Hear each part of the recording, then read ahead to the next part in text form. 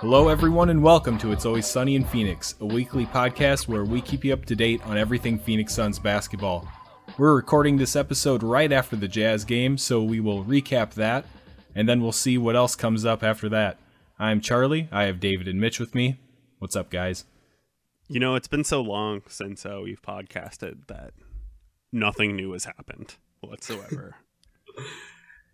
Yeah, you know, I'm actually doing really, really well because I just remembered that you can go to tpublic.com/user/sunnyinphx and find some great t-shirts that say the cheese is warming up or Sunny in PHX podcast, phone cases. You know, maybe you need to get your dog a new laptop cover this year.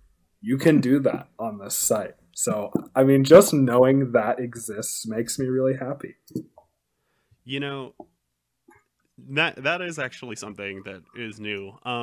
It's been getting cold. It's in Arizona. It was a brisk 60 degrees today.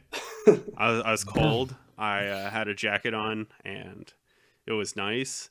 And you know what jacket I wish I had? It was the It's Always Sunny in Phoenix podcast jacket that is up on the store. I wish I had all three of them on me at the same time. The one with the orange letters, the one with the purple letter, and then one that said the cheese is warming up. And I wish I had you know what would be awesome? I was just going to make a joke about like having socks, but how sweet would it be if we had socks that said that? We don't actually have those on the store, but just saying like that'd be cool. That would be cool. Well, We need to get hooked up with Stance. Yes. Yes. If anyone from Stance is listening. Actually, I'm cool with saying this because I'm 99.9% positive that my in-laws do not listen to the show.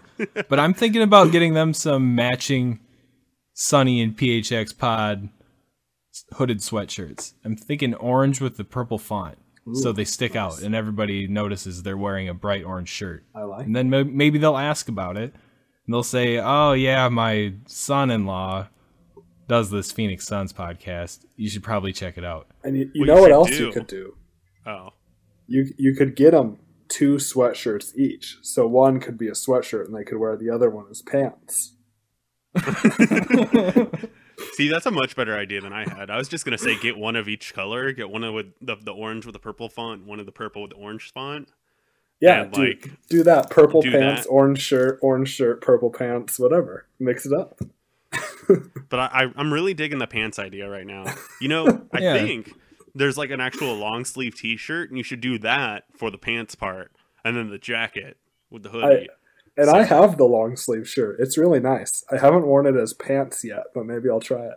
But it's pretty comfortable on your upper torso, so on your legs, you got to imagine the comfortness there. I think so. And if you want to hear more crazy stuff from us, you better follow us on social media. Hit us up on Twitter at Sunny and PHX Pod. Check out the Facebook, Phoenix Suns, multiple sources. Our email is sunnyinphxpod@gmail.com. And check out the website at sunnyinphxpod.com. So, yeah, we said we were going to come with a midweek episode sometime in the future. We weren't messing around. We're getting it done. So, we just watched the Jazz game. And, you know, it wasn't a great start for the Suns. This is something we've been seeing pretty frequently. And the Stifle Tower, Rudy Gobert, he was a beast early in this one, getting the first bucket of the game after an offensive rebound, and then blocking 2 consecutive Marquise Chris shots at the rim. So he made his presence known early. We kind of talked about that last episode too. And so after getting down by 14 in the first quarter, and then finding themselves down by 23 at one point in the second, the Suns started to come back to life a little bit. Shots started to fall, and then we put together a few little mini runs, and the Suns were able to chip it down to 11 points towards the beginning of that fourth quarter after a nice 8-0 run. And this fourth quarter run was mainly thanks to the duo of Brandon Knight and Leandro Barbosa. But before we get into that, final score, 112 Jazz, 105 Suns. So after getting smoked by the Warriors last game, it was really nice to see the team come back, show some fight, man up, and really just claw back into this game. So big shout out to the bench for that one. What do you guys think? Yeah, it is nice to have a game that ended up being close. So something that we have had a lot of these kind of close games that have gone on. I think if you're going to say, oh, we went on this run, normal people would look at our roster and probably think of it as our starters plus or like Brandon Knight or something, or Jared Dudley. I don't think a lot of people that would casually watch would think that, oh, your run is going to be spurred off by a lineup of Brandon Knight, Leandro Barbosa, Dragan Bender, Jared Dudley, and Tyson Chandler. I know I didn't think that. I did not expect that. It kept on kind of going, and I kept on... I'm not going to say that I was waiting for like the shoe to drop, but I was waiting for the shoe to drop. Yeah. Yeah. This run had some very interesting looks. We had Leandro Barbosa on Gordon Hayward a lot. We had lots of Brandon Knight rebounds. We had no scoring by Tyson, which is a thing, and just a lot of stuff. So it was an interesting run, and it made the game actually fun. So that's nice. Yeah, all of that stuff is, really important about the game. It was one of those where a lot of people might have turned it off in the first half. I know I almost contemplated it. And I just remember saying, wow, we're really bad, as we were down by 20 points around halftime. But I'm really happy with the way that we fought back. And the Jazz, they're not a slouch team at all. They're good, and they had quite a few guys who were out with injuries. So it was nice to get to watch them, and it's looking like they're still going to have the opportunity to do that. Yeah, and these runs that we've been seeing, I took a couple notes during the game tonight, and in the second quarter, we came out hot, and Leandro Barbosa scored 6 quick points. And then to start the next quarter, Booker came out real hot with 5 points. And then in the fourth quarter, I believe it was it Knight? Again? Yeah, Knight had the hot start to the fourth. And that's when we went on that 8-0 run and got things back close. So, we keep seeing these little mini runs, even just kind of started off by one player.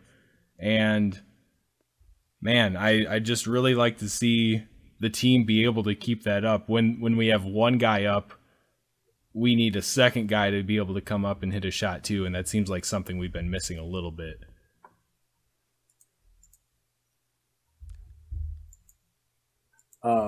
It was good to see those guys get hot, but at the same time, it's really tough. Streak is coming to an end, and toward the end of the game, that was an issue because Brandon Knight had been playing entirely and failed. He had a couple late turnovers that were after a timeout break. Watson left that lineup out, that things started to fall apart a little bit. It was having a pretty efficient game, as he was 9 for 13 with 20 him, but at the same time, this weird lineup were working for about 4 minutes. I don't really know why, but it's just spurt gonna last, that kind of stuff. So I know this is kind of a dumb question, but you were talking about how it's hard sometimes to figure out when you're supposed to take a lineup out. Is it really that hard to know when you're supposed to take a lineup out? Like, I don't know. I was saying that I was kind of waiting for the shoe to drop, and while our bench has at times, like tonight, totally outscored our starting lineup, and played really strong. I don't think very many successful teams ever end the game with their entire bench out on the floor, just about. Um, and I mean, when that bench is guys like, Barbosa's old, Jared Dudley's a little older, Tyson Chandler's a little older, Bender is a rookie, and Brandon Knight has had a history of kind of giving away opportunities to either win or take a lead multiple times throughout his career. So, I mean, it's interesting, and it's interesting to kind of look at and see, like, is it hard to figure out when to do that? Or when you're playing your entire bench, should you start throwing in some of those starters?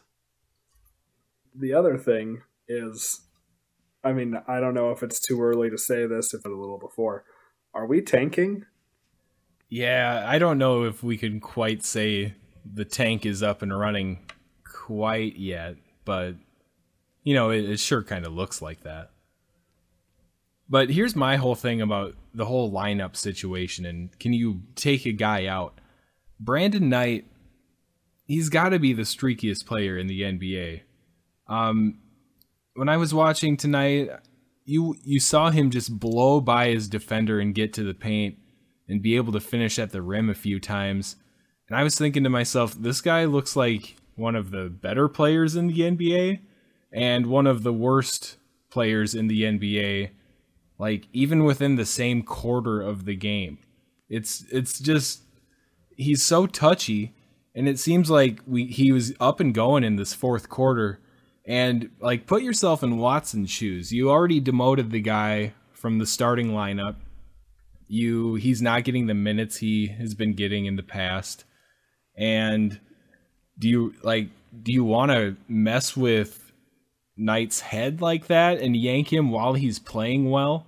I can see why Knight might be a tough one to deal with in that situation, but in the other case, I think you could have ripped Barbosa out of there for either Bledsoe or Booker, preferably Booker, who had the hotter hand tonight. But I can see where pulling Knight while he's looking pretty good, I could see why that'd be a kind of an issue. I mean, it could be an issue. I kind of felt like I was just going to end up seeing Knight in there because he was playing kind of decently, and I was expecting Tyson Chandler to kind of be pulled out. We weren't really we were rebounding, but we weren't really like blocking out, and he wasn't really blocking out that much anyways. We were kind of getting it because the Jazz were getting back on defense. So I kind of was expecting for us to go small with either Dudley or Bender at center and the other one playing power forward. Basically, those as our two bigs and throwing in either Booker or Bledsoe. But you took Knight out of the starting lineup for Devin Booker. Devin Booker, while, I mean, he was hot. He missed 5 shots the entire game. He was 8 of 13 or 9 of 13? 4. 9 of 13. 9 of 13. Yeah, he was 9 of 13. Yeah, I mean, he wasn't that good defensively if you look at like his defensive stats, but so was like almost no one. I mean, our bench was a plus because we were able to go on that run. I don't know. I feel like if Knight really is all about being in that bench role, as Earl Watson, you have to be like, look, you did great. You got us back in this, but we're putting in the guy that we set you for. We put you on our bench because of this guy. We're going to put him in the game. He's been efficient as hell. He can play just as good of defense as you've been playing, because let's not pretend like Knight was really locking down on defense in the end of that game. That's fair. Devin Booker would not have impacted the defensive game at all. No. Right. He was minus 26. A team worst minus 26, Booker. And I know what plus minus, all of that, but still. Yeah, I mean, this is where you question plus or minus. And where you have to kind of understand the context of these stats. which I think is really hard for a lot of people to do, and where when you're kind of using these stats and trying to find the context with them, it can seem like you're really cherry picking, which is always a popular thing in basketball discussions where you see stats of like, oh, Giannis Antetokounmpo is the only person putting up, what is it? It's 22.6, 8, 6, 3, and 2 or something like that, I think is what it is. Yeah. So, like, and that seems like it's cherry picked, and it kind of is. But at the same time, then you look at other stats, and a plus or minus is not an indicator of how someone played. You can see how the team played, but you're not really going to know about a plus or minus. You're not going to say what you can tell from the plus or minus is when they were on the floor, the team got outscored by this many points. And I mean, like, yeah, so when Devin Booker was on the floor, whoever he was with, the team got outscored by 26 points. Some of those was playing with Brandon Knight. Some of those minutes were playing with Eric Bledsoe in the backcourt. Eric Bledsoe had a minus 18, which he had time sharing with Knight in the backcourt, who was at a plus 12. You had Jared Dudley on the floor. You had, did Devin Booker have any minutes where PJ Tucker was not in the game with him? Not really, I don't think. I'm kind of going off here. We didn't play well, and we really didn't play well until the third quarter. And it's just so tough. I'm trying to kind of just pull through and see some of the lineups that Booker played with, but I'm not having that much luck. Right. No, it all makes sense. And I mean, I do think that it's really important to talk about PJ Tucker a little bit too, because he did not have a good game. Can I read his stat line? Yes. I want to read his stat line. You get it, buddy. Yeah. 0 points, 0 rebounds, 0 assists, 1 steal, 2 turnovers, 21 minutes. That is about 20 too many minutes for that stat line. Right and there. now, can you read Gordon Hayward's stat line to make us feel even worse? Oh, I can absolutely do that. 28 points, 5 boards, 4 assists, 3 steals, 1 turnover in 36 minutes. So, we always hear this stuff about Gordon Hayward being a Sun someday. We've been teased with that over the last years or whatever, trying to make trades for him, hoping to land him in free agency. But, man, he just seems to burn us every time we play them. And I think I think we should talk about the Utah Jazz a little bit. They are a good team, and this is without George Hill, Alec Burks, and Derek Favors. They're missing their starting 1 and 4, and they handed it to us pretty good, aside from this fourth quarter tonight. So I'm impressed with the Jazz.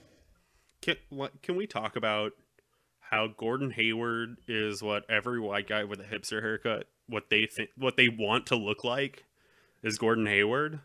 Dude, Gordon Hayward, professional NBA player, and I think he's like a professional League of Legends player as well. So like that he's or got WoW, yeah. Oh, is he? Like he's really into like League or WoW. I think it's League. I think it's League, yeah. So he's got like the strong nerd game, the obviously strong basketball game, and one other thing about him, he is jacked compared to what he was coming into the league.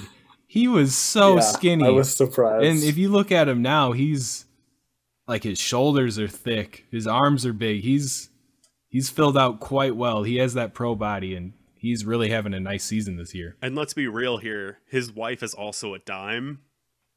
Like, I can believe that. Like, I might have to look that up right now. The dude has it all, and like he has come from just like random white player that plays in Utah to a dude that probably is going to be an all-star this year, and like looks like a real like athlete.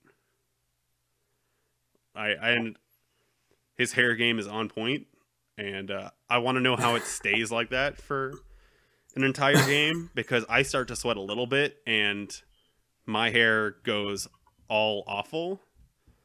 So I mean, like, I want to know that, and like, okay, hold on. Like, Chuck may or may not have just looked up a picture of Gordon Hayward's wife, and I'm gonna call him out a little bit. Because the picture he picked out was one with her hair all back and with sunglasses on, and like sunlighting and stuff. Which, like, I'm saying, with all this, like, he picked a terrible picture, but at the same time, like, still a dime. I don't see what's terrible about that picture at all. I really don't. No, there's nothing. I just wanted to give you crap. All right, so now that we're getting a little awkward here, how do we move on from this? We talk about how I wish that Joe Johnson and Boris Diaw were in Suns uniforms right now. Yeah. Oh, man. Just like the good old days, huh? Just imagine us going out with a lineup. It could either be the AARP lineup or whatever you want to call it, but of Leandro Barbosa starting at the point with Joe Johnson, Jared Dudley, Boris Diaw, and Tyson Chandler. And that just makes me feel all warm and fuzzy inside. Well, you could have that, and then it would just be like a renaissance of old, like, as in former and old in age Suns. So we all saw the video of Amari in the Israeli league just completely truck a defender on a pick. Knocked that dude out. And apparently it's because he's so much bigger than everybody in the league. Yes. It's kind of like the Shaq effect, and everyone just hammers on him. So he had to get a little back there, is how that looked.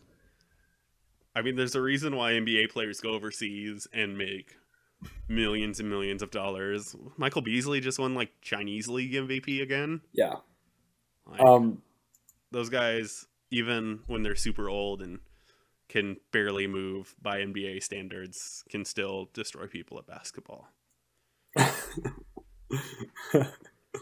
And that's fair. Now, I really just want that lineup, and to see them, like, running out with their walkers on the court, like talking with the Golden Grannies during timeout breaks, like spitting some game, like it'd be pretty great. Well, and I've noticed a lot of people still wear the jerseys from that era to the games quite a bit. They could just run into the stands and grab one of those, swipe a and couple jerseys, put it on. Sure. Just trade them. I don't think there would be a single fan that would be like, no, Yeah. That's not okay. I'd be down. I would do it. I'd be like, hey, yeah, do it. Can you also, like, sweat a little extra in it for me? Because that'd be great. I just said that. Anyway, I don't care. Anyways, yeah. All right. Let's move on. All right. Let's enough.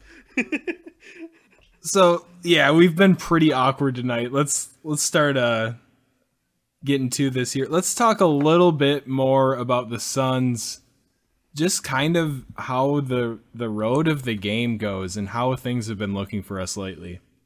It seems like the Suns start off the game, they get down big, and then we see these little micro runs, and it gets our hopes up. We see a guy like Devin Booker go off for 8 points in a row. We get some momentum, and then it seems just to get shot down. And what can you guys attribute this to, and what's it going to take to get over that hump for us to take some victories home? Well, I think a lot of it is growing pains. With a young team, it's going to be hard to find a lot of consistency, and you're going to see a lot of these runs where things click for, 2, 3, 4 minutes, like we saw tonight. I mean, the other part of the run that happened tonight in the fourth quarter was that the Jazz just didn't make a shot for like 8.5 minutes. So that, that's not really anything that we're doing. They were just, not taking the best shots. That wasn't really helping them. But I think it's growing pains. I think there's a lot of chemistry issues and just a lot of inexperience. Yeah, I don't know. There's a lot of stuff that you as a fan kind of goes through It's almost like what is it, the 5 stages of grief you kind of go through as a fan, like especially when you're a hardcore fan, which I think most of the people that listen to these pods are. When you're a hardcore fan, you kind of go through these stages of grief when your team loses, even if they're not supposed to be good. I mean, like you still kind of go through this stuff. When I'm watching this game and I'm watching it, and we go on this run, and our bench is in, I feel like you have to start kind of putting starters in and start letting them in and try to get them into that rhythm as well, because you're not going to win with a bench. I just don't think you are. You can win with your bench scoring a lot, but you're not going to close out a game with your bench and win. I don't know if there are stats, like there are probably stats on that, and I think that most of the time that's right. So I mean, you kind of got to question it. You got to question some of the stuff that's going on. You're going to jump out and lash out at some of the coaching. You're going to be frustrated. You're going to talk about how Booker and Bled were not in to close the game at all, and how they should probably have been. You're going to talk about how PJ Tucker has not looked good at all this season. I mean, he has looked okay at times, and he has played pretty good. We talked about in that Atlanta game, he played good, a couple games here and there. But for the majority of the season, he has not looked like his normal self, and his defense hasn't been there. You look at guys like, you look at the young guys, and you look that even in garbage time, we didn't give Alan Williams or Tyler Ulis any time. And maybe even if it was garbage time, we should have tried to go on a run with them. If those guys were in and we go on a run, does Watson leave them in, or does he take them out? And is it just kind of because these are some veterans guys that have had the run time that he kept them in? Or, or is it a stealth tanking move? These are just things that you kind of go through as a fan. A lot of them are very reactionary, and after a couple of, maybe a night, or maybe even after thinking about it for a while, a lot of them just get thrown by and you give up on them because you know that you're just being reactionary. But it's tough. It's tough, especially when you're tied. You get to a point where you're tied, and then you watch a turnover when someone's trying to play hero ball and a really bad shot. And like, it's frustrating because like as a fan that's watched Brandon Knight, you feel like you've seen this song and dance. And a lot of it was last year. And you saw a lot of this last year, and you start freaking out like, oh, are we going to start stealth tanking like already into the season? And you start freaking out a little bit. And even though you're a young team and all this stuff, like you just go through all this stuff, and like it's frustrating. Yes. It's disappointing. But at the same time, like you gotta remember about the marathon. Hey, if we're going to start tanking, though, can we at least get Derek Jones Jr. some time? Because that dude flies. Yeah. That dude flies. He reminds me a bit Oh my of Gerald. gosh. You got it. Like, I have a soft spot for Gerald, but That would be cool. I think Derek reminds me a bit of him. We've seen some really cool dunks out of him in the D League with the Northern Arizona Suns, so I'd like to see him suit up in an NBA game. Get some time to fly. Just a little in the fourth quarter or something. Just something. You got to do that, and you got to also be like, if we're going to start tanking already, can we like please just get more nights where we're playing Bender 28 minutes and maybe try to get him into a little bit of a better rhythm? I love that dude. You guys know that like I'm really high on him and I'm on the bandwagon. But like, how unfair is it to have him be in no rhythm whatsoever, playing like really hard and all this stuff, and then for the last 2 possessions of the game, quickly throw it to him while you're trying to play hero ball and tell him to try to make a shot? Like, come on. Like, it just, I felt bad for the guy, and I want to see him play more and get into more of a rhythm because I love him. Totally. And he got in the first quarter tonight, so that was a good sign. I like to see him get in early, whether it's for Tucker or whoever's playing the 3 or Chris. I just like seeing him in there early, getting him those minutes against the like starting competition and not the end of the bench. Yeah, and I mean, like, he got some of that starting competition to end out the game, like a normal team that plays their starters at the end of a game. And he also played 11 more minutes than Chris tonight. Chris played 17. Bender played 28. And just, I feel like I have to throw this in here because I feel like an old man, but Marquise Chris with another technical foul tonight. He's got to reel that in. We don't need a third distant Morris cousin relative on the team. Every once in a while, I start to be like, "Oh no, is this our like we use that Washington pick to get a young player? Does he end up becoming a Morris? Please don't let this happen." Oh my gosh, I do not like hearing that, but it's. Hey, I was just talking about Scary about reactions and stuff that you have way too much at the end of a game. This is where my mind goes. Yeah. You're welcome. There you go. That's fair. That's fair. And I think we're going to wrap this one up. Nice little quick midweek episode for you guys. Maybe we'll keep doing this in the future. If we get the views and the listens, I don't see why we won't keep it up. So yeah, let us know if you like this. Like, tweet at us. Definitely. Here, I'll give you the social media info right now if you want to do it. And then I'll say goodbye. How does that sound? Twitter at Sunny and PHX Pod. Facebook, Phoenix Suns, multiple sources. Email sunnyandphxpod@gmail.com. And check out the website at sunnyandphxpod.com and the entire multiple sources blog and podcast network. Thanks for tuning in this week, guys, and we'll see you next week. Go Suns.